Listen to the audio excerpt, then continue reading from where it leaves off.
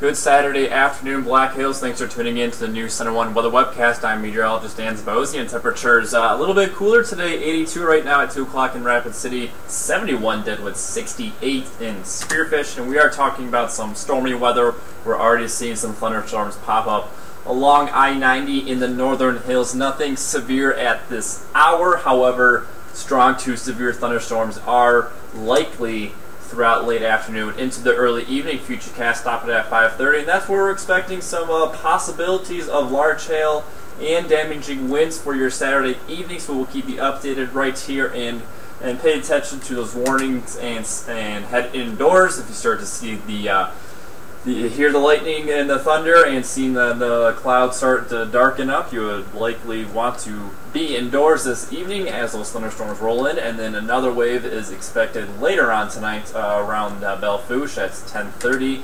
And we'll have a break throughout the overnight hours, and then scattered thunderstorms return on Sunday afternoon, and then finally that weather will clear up and the sunshine will come out for your day on Monday.